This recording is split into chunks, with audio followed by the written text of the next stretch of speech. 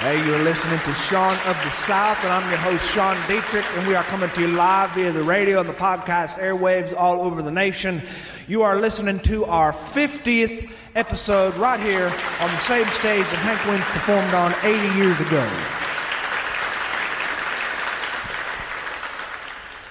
Ladies and gentlemen, the Goat Hill String Band.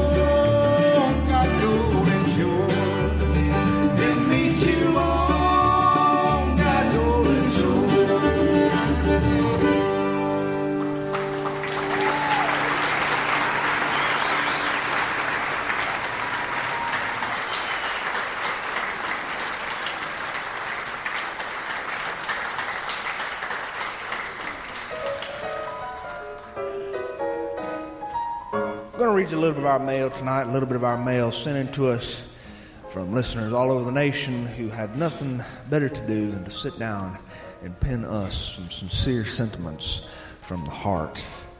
Start off with Rachel Wanamaker from Detroit, Michigan. Rachel says, "There's something about sitting on a porch listening to a radio. I have my grandfather's old radio that he used to repair whenever it broke. He must have repaired this thing 100 times. The thing is older than I am by at least 30 years. It's all wood. My husband retrofitted it so that when I hook up my cell phone, it will play music or podcasts through the same speaker my granddaddy once listened to. And I can sit on this porch and I can listen to my grandfather's radio. And in this case, I'm listening to your show and pretending that I'm back in the 1940s instead of the fast-paced life we live in. Sometimes I get so tired of technology. Your regular listener up here in Detroit, Rachel." Dear Rachel, I mirror those sentiments almost exactly. Sometimes I long for the days of radio before television took over the world and before cell phones took over the television. Alan Grass, Decatur, Alabama. I'm not a real mandolin player, but I wish I was. My mother played a mandolin along with my father. There was this one time that a man came through town, and he was a friend of my mom's cousin. He came over to the house, and he was an upright bass player and a guitar player and an accordion player. And we had ourselves a real old-time jam session. But my father didn't like this man because this musician was young and handsome. And it seemed like my mother was always very excited whenever he came around, and she seemed to be having too much fun, I think. So, whenever they came through town again, my father refused to invite this man over for any more jam sessions.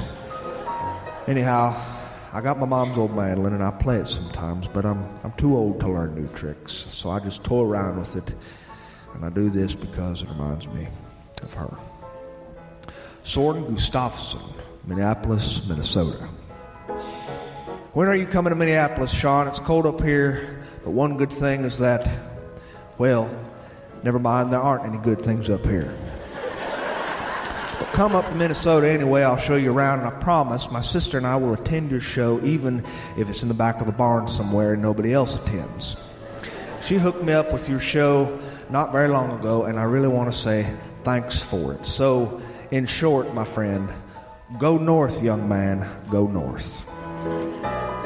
Dear Soren, when I do, I promise you will be among the first to know. Arnold Genser, Hickory, North Carolina. Sean, I listened to your very first show, and I followed it through to the end of your archives, and it took me a whole week to listen to your stuff. I've been on the road for 8 days heading toward Oregon to see a long-lost cousin I didn't even know I had until just recently. She's a relative of my father's, and she grew up with him. And I never knew her, but now that my father has passed, he just died last year, I'm trying to reconnect with anything and everything that he was connected with. So anyway, thanks for the shows. Thanks for the partnership on my ride to Oregon. They remind me a lot of stories my daddy used to tell. Sincerely, Arnold. Dear Arnold, that is a high, high compliment. Amy Toothaker, Birmingham, Alabama. Dear Sean, I just wanted to thank you for your radio show. I look forward to new episodes each Saturday. However, I've found that a great added benefit of listening to your show is that I've been traveling for work for some time, and I can never sleep well in strange hotel rooms. I've discovered, however, if I listen to a show that I've already heard, the next thing I know, I'm out like Lottie's left eye. It's better than any sleep medication on the market. I guess that makes me feel just a little more at home hearing a familiar voice who sounds like where I come from. So thanks for helping a girl on the go to get her beauty sleep. I'll be home for your next episode. I promise I won't sleep through that one. Your friend, Amy. Madison Lewstone, Bloomington, Indiana. My son is a college graduate as of this summer, and I have never been so proud. The graduation was small, and there were only 6 other students who graduated during the summer semester with him, but it was so emotional. My son did some time in juvenile detention not very long ago for some youthful things he did that he shouldn't have done, but he came out on the other side a different kid, a good man, and a responsible, gentle father of one young daughter who is my pride and my joy. I am so proud of him for completing his degree in English. He wants to teach English in high school if he can get a job, because he knows kids and he has been there. So wish him luck. His name is Jason. Dear Jason, good luck, and may you one day mold young minds into the grateful students that you are yourself. Grace Holtzman, Hoover, Alabama. Sean, I saw your show live, and even I brought my kids to see it. My oldest son thought the band was the coolest thing he'd ever seen in his life. He went home and he started practicing on his dad's old guitar. He can hardly play a note.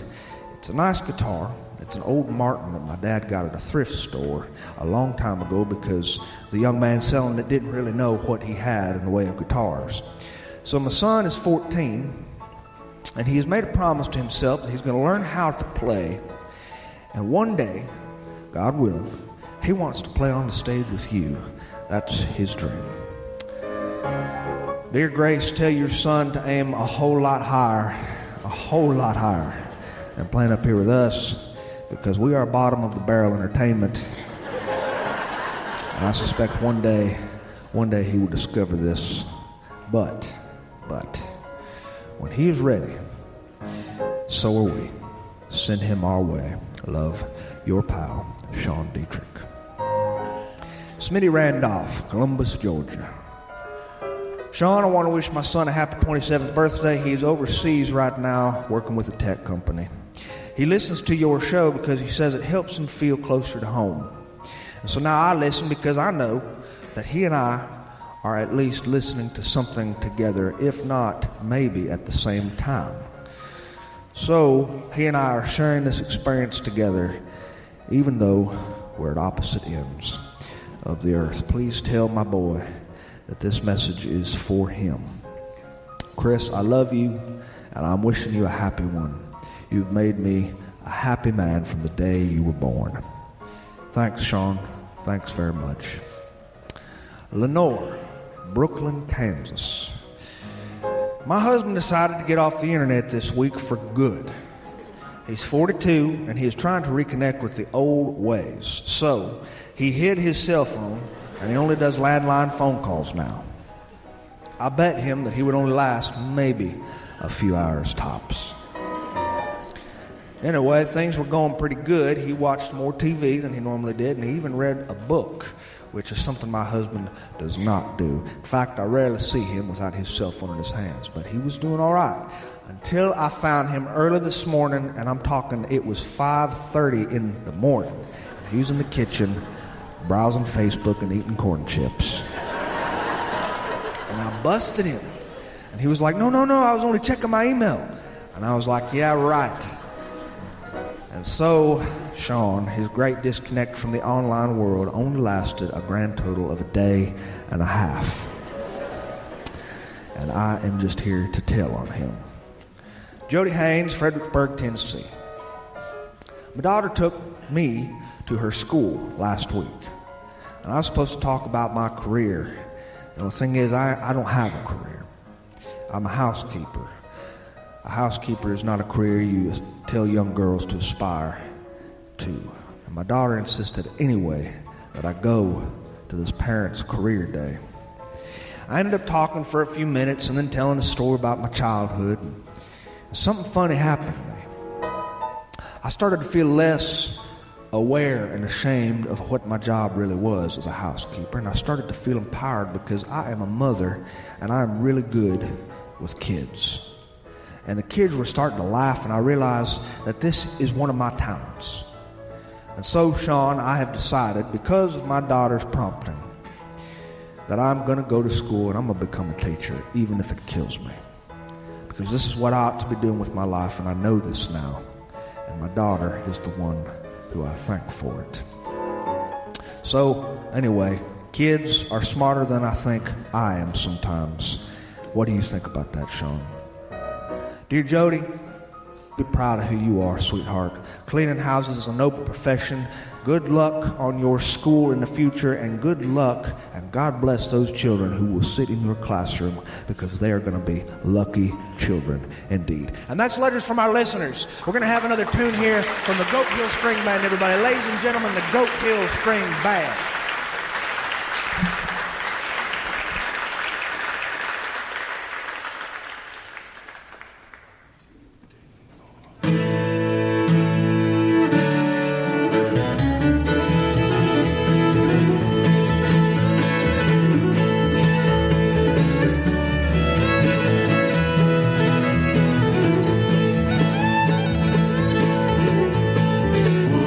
Be free from the burden of sin.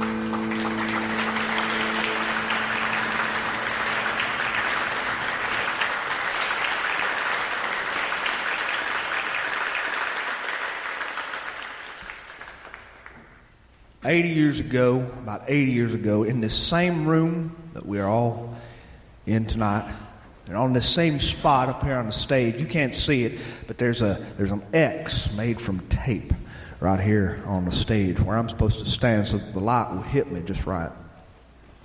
80 years ago, Hank Williams and his Drifting Cowboys played on this very stage.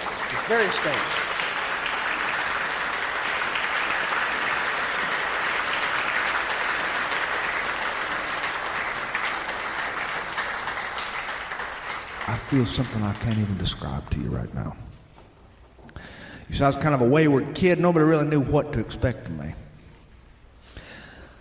I didn't really know what to expect from myself, I guess.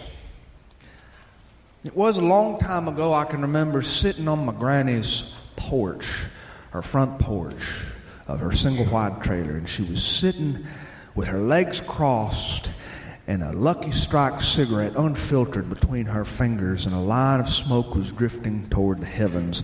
And on a little side table beside her ashtray was a Crossley radio with a little tweed-wrapped speaker that was blasting forth music from Grand Ole Opry on a Saturday night. My granny loved the Grand Ole Opry almost as much as she loved Billy Graham. The world stopped for two things, for the Opry and for anything that the Reverend Graham had to say. This was the pinnacle of the week. The Grand Ole Opry piped through that little speaker just the same way that all the old radio shows had that came before it, like Your Hit Parade. My granny loved Your Hit Parade. When she was younger, she would sit in front of the console radio and she would listen. Could sing along with all those songs from Your Hit Parade. But nothing touched her like the Opry. Because my granny was a country woman.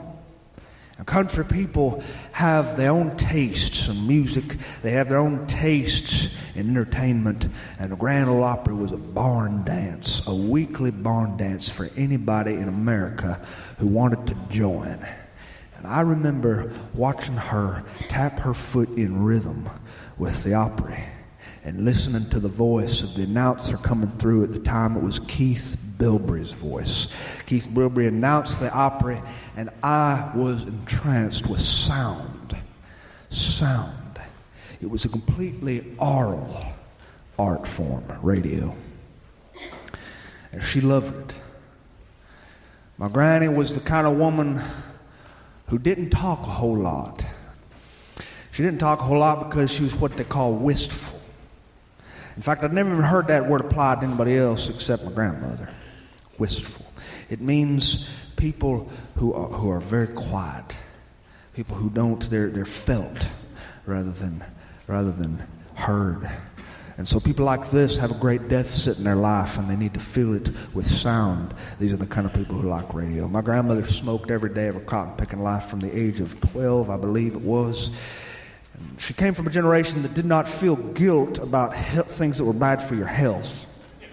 I fear we know too much. I fear this society knows just too much about what's going to kill you. We know too much about what you should and shouldn't eat, so that you can't really eat anything today. This knowledge has corrupted Thanksgiving and turned it into a hellish holiday. You got family members who all pile into one room, and everybody's got a different diet. You got pescatarians and vegetarians and vegans and people who are on the Paleolithic diet.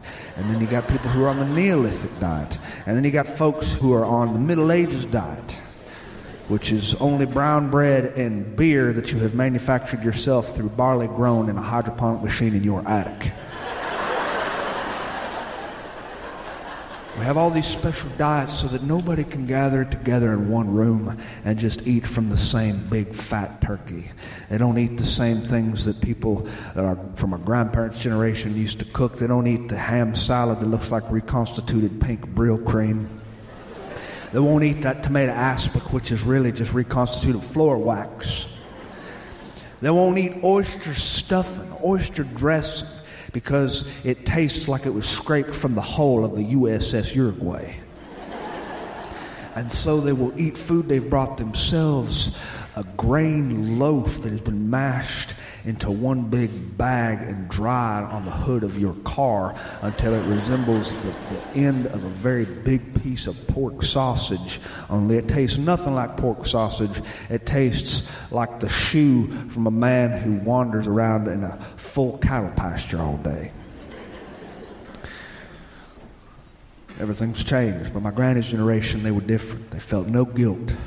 They could eat all the things we don't eat anymore without feeling any remorse. They could eat saturated fat. They could eat unrefined white flour. They could eat white sugar. They could eat egg yolks. They could eat mayonnaise and bacon, and they would feel perfect afterward, and they would sleep like a baby at night. And contrary to medical opinions, some of them would live well into their 100s. My grandmother loved the sound of Minnie Pearl's voice, perhaps above everything. There was nothing greater than the sound of this woman who used to come to the speaker and she would say, "Howdy!" And of course, that line that she always knew she was going to say, "I'm just so proud to be here." My grandmother loved it. She loved that line. Everybody in my family loved that line, and they used it all the time. "I'm just so proud to be here." It didn't sound like something you'd hear in a comedy routine. It sounded like something that was fit for a fellowship hall on a Wednesday night. "I'm just so proud to be here." It sounded like something that was fit just before prayer, or something that was fit for a little church out in the sticks where the preachers roll up their sleeves and loosen their ties and remove their jackets before they do a healing service, where they baptize folks in the river out back. "I'm just so proud to be here." That's what it sounds like to me, but it was part of Minnie Pearl's comic routine, and she was funny. The woman could make you laugh. I remember most of her jokes because my granny would turn it up when she was talking, Minnie Pearl. There was the joke about the country couple who brought their family into town.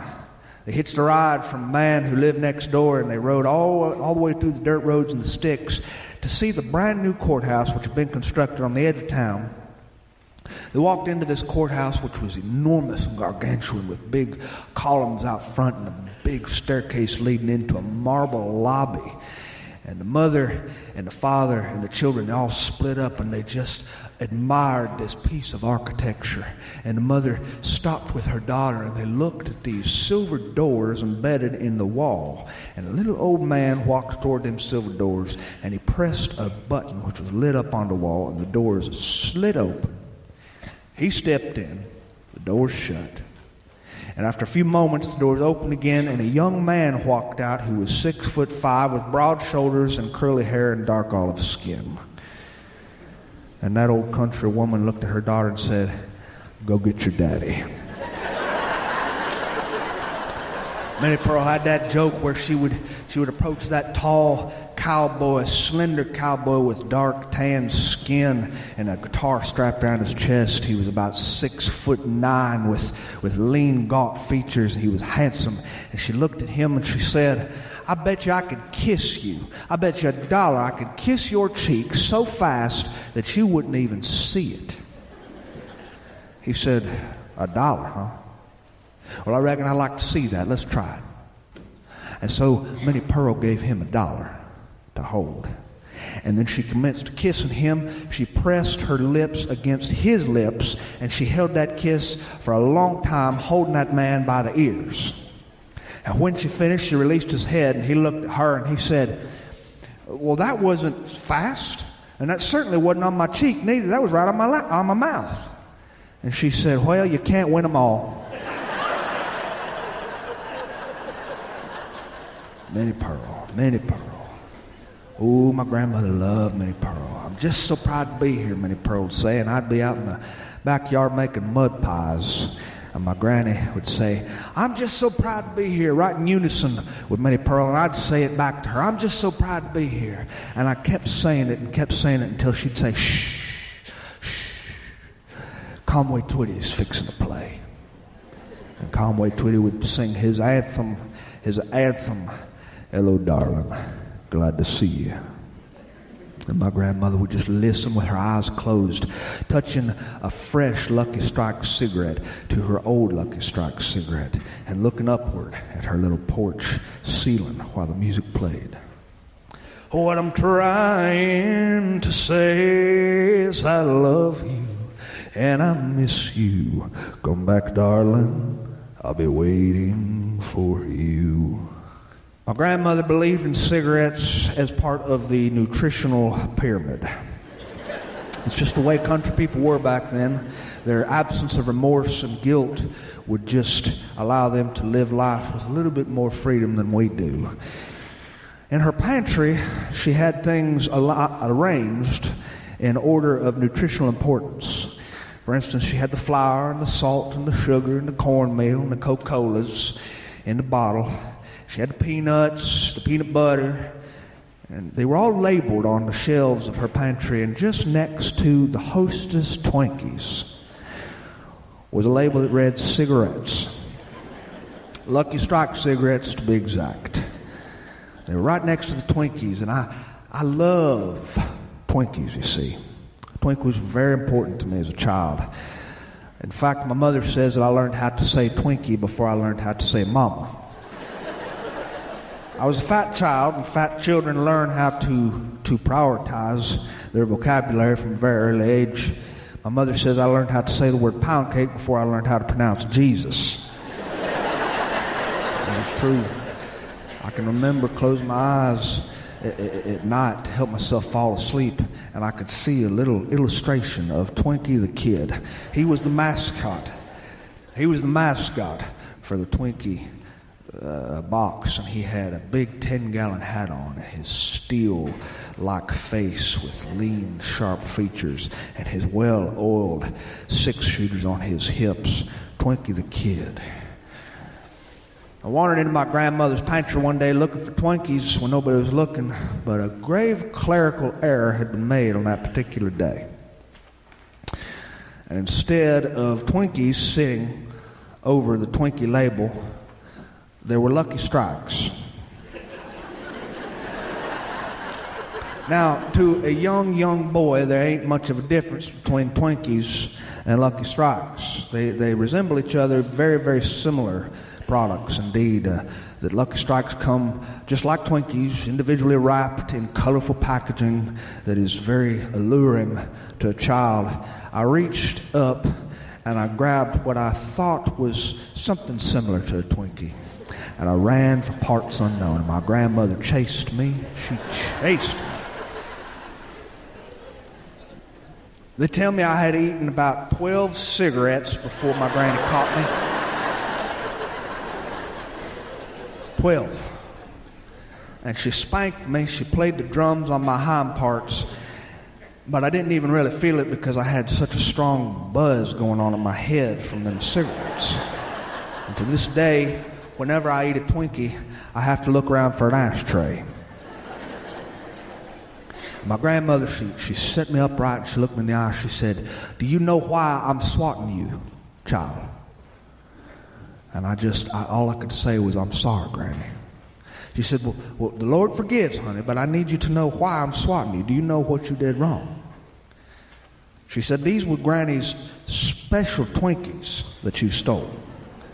And I don't want to ever see you touch these things until you're at least 13 years old." And so I went for a long time without eating Twinkies. Yes, I can remember sitting on her porch eating Twinkies, watching the radio speaker, because that's what you did when you listened to the radio. You watched it. I can remember listening to Minnie Pearl talk. You know, I've seen Minnie Pearl once in my life. I was just a boy. We were living in Spring Hill, Tennessee. My father was working he was building the GM plant. A steel-working man, a welder, a stick welder every day of his life. He had a torch in his hand and a helmet on his head. He came home one night covered in soot and filth. He said, "Get dressed. We're going to go see the Opry tonight." And my world lit up like a bona fide Rockefeller Christmas tree. He got showered. He put on his nice clothes, we hopped in his truck and we drove about 30 minutes to go see the greatest show on earth. I saw men in cowboy hats playing the fiddle, steel guitars, and I saw Keith Bilbrey standing behind a podium announcing the whole thing, telling the audience when it was time to make some noise. And I listened to music. I don't even remember what I heard. I just remember how it felt. And when it was finished, I remember my father taking me out to this large area where all these people were swarming around country music stars. And there she was. There was that hat with the price tag hanging off. Minnie Pearl herself. And people were shoving little pieces of paper at her, and they were waiting for her to autograph the paper. And she posed for photographs and flash photography, and my father inched us forward to her. He reached into his pocket. He had himself a little receipt that he'd been carrying with him, just a receipt from a little stop we'd made at a service station on the way to the opera that night. He bought a moon pie, and I had bought, big surprise, Twinkies. He handed that receipt to Minnie Pearl. Lord, I will never forget it. He said, my son, he's a big fan. He'd like your autograph. Minnie Pearl reached her arm around my father, and she held him, and she gave him a little hug, and then she kissed him on the cheek. My father, Minnie Pearl, kissed him on the cheek. His face turned about as red as a Venus Eagle cherry. And my father could not think of a thing to say. He never was very good under pressure. He said, I'm just so proud to be here. She must have heard that at least 100 times every day. She signed that little slip of paper, and we walked out of that place, and I was floating above the ground. Yes, there's something to be said for those little old radios that sit on those side tables. I can remember when I first decided I wanted to do this. And I can remember my granny, who was at a fellowship hall full of people. I can see the fellowship hall just as clearly as I can see the opera stage in my mind when I hear an old Grand Ole Opry radio broadcast. It's a little fellowship hall covered in linoleum floors with an asbestos ceiling, and there's a water fountain in the back, and there's a little single bathroom with one little toilet that you got to walk sideways just to get in because it's so small. It's about the size of a walk-in closet. They used to call it the water closet, not even a bathroom. I can see the little kitchen with the orange appliances that had been donated to them by the appliance store just up the road. It's a little church way out in the sticks, and my granny walked me into the church. I could see her wearing her pearls around her neck and her frilly hair. She always wore the same kind of dress outfit. My grandmother had paralyzed one of her vocal cords from smoking too many cigarettes, so her voice was one octave deeper than my grandfather's. And on holidays, she would answer the phone, and she would say, "This is Sam speaking." And people would say, "Sam, is that you?" And she'd say, "This is he." I'd say, "Well, you sound a whole lot like Boris Karloff." My grandmother, with that low voice, she could sing Bing Crosby music if she wanted to. I can remember that woman. She was frail, small, and wistful. She didn't say much. My mother once told me that one of my grandmother's friends, in speaking of my grandmother, said even a fool is perceived very, very wise if he keeps his mouth shut. Your grandmother is so wise, and even if she wasn't wise, everybody would think she's wise because she's wistful. She keeps her mouth closed. My grandmother, she placed food on that potluck table line, and I stood in this room full of God-fearing Southern Baptists. There was a string band in the corner. They were playing gospel music. It was a lot like the Opry. They were singing through a tiny little microphone that was running, a cable was running from that microphone into a small suitcase-sized amplifier, and it was projecting. It sounded like a little transistor radio, and the pastor came up to my grandmother, and he said, "Would you do us the honor of saying the blessing?" And my grandmother, the quiet woman with the low voice, She said, "Oh, I don't think so." He said, "Oh, please, please." And so my grandmother walked up to that little tiny microphone sticking up off that chrome-coated stand with a cable running to that suitcase amplifier. And she said, "Would everybody bow their heads?" And when her voice came through that little speaker, it sounded like she was coming through a radio. Everybody bowed their heads except for me. I just watched her. I watched that little 5-foot woman who weighed maybe 90 pounds sopping wet. She said, "Dear Heavenly Father, we're all just so proud to be here." What a woman. When she passed, it was in a hospital room. She was hooked up to a ventilator. She could not speak because of the tubes running out of her body and her throat, her mouth. But she looked at my mother just before she passed, only minutes before she passed. She took her 2 left fingers, her index finger and her middle finger, and she tapped them against her lips. "Smoke," she mouthed. "I want to smoke."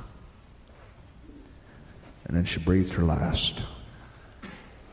Beautiful, beautiful country woman. The generation of people who taught us how to just live. The people who were not vegetarians and vegans and Paleolithic diet eaters. They were just people who picked themselves up every morning. They survived the Great Depression. They survived the boll weevil. They survived the Dust Bowl. They survived economic disability. And they survived a world war. And they still managed to produce Hank Williams. They still live on. Not long ago,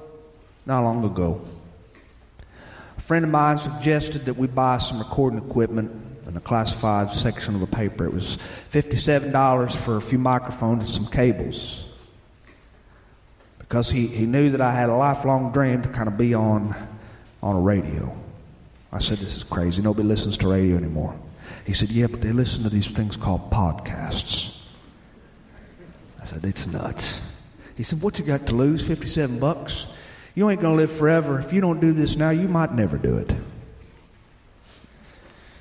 And so, without knowing what we were doing, and what you are listening to right now is our 50th episode, our 50th broadcast.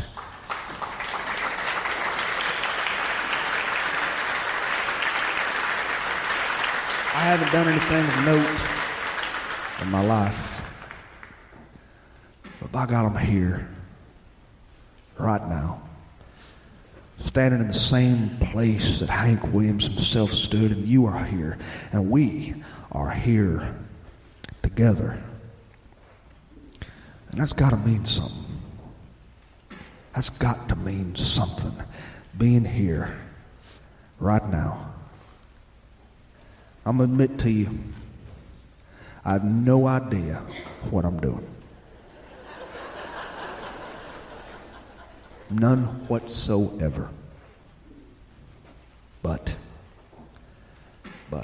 I am just so proud. Proud to be here. 50 episodes. Not too bad. I have you to thank for it. Thank you very much for having me here tonight. I'm so proud to be here. Thank you, everybody. Hey, thanks for listening to Sean of the South. I've been your host today, Sean Dietrich, and it has been a bona fide pleasure. What you have just heard was our 50th podcast episode and radio broadcast. 50 might not sound like much to you, but it is a grand landmark for us because we did not expect to make it past 2 episodes. We're a ragamuffin group of fellas, and we have somehow managed to scrape together 50. If anything, there must be something higher at work here. Perhaps it's caffeine. The music you heard behind me today was the Goat Hill String Band, Alabama's own treasure. Patrick Reed, Aaron Peters, Fred Clements, and Kelly Fowler, also in love and memory of John Garman, the founding bass player of the Goat Hill String Band. These guys have been together for a long time, and they are not just good, they are Alabama good. Do yourself a favor and look them up at goathillstringband.com and find out where they're playing in your area, either the Birmingham area, the Montgomery area, or anywhere else in a small town around here. This show was recorded live at the Mount Vernon Theater in Tallahassee, Alabama, and it was the same stage Hank Williams himself played on about 80 years before us, and it was a true pleasure. To find anything more about what I do, you can visit SeanOfTheSouthShow.com to find all 50 of our past episodes. And while you're there, I hope you take the time to drop me a line. Tell me about your birthday announcements, wedding announcements, any special event happening in your life, church potlucks, and even bar mitzvahs. And I'll do my best to read them over the air for my friends, because I love to do that stuff for people that I like. And speaking of friends, 50 of something mediocre is a whole lot better than none of something incredible. Adios.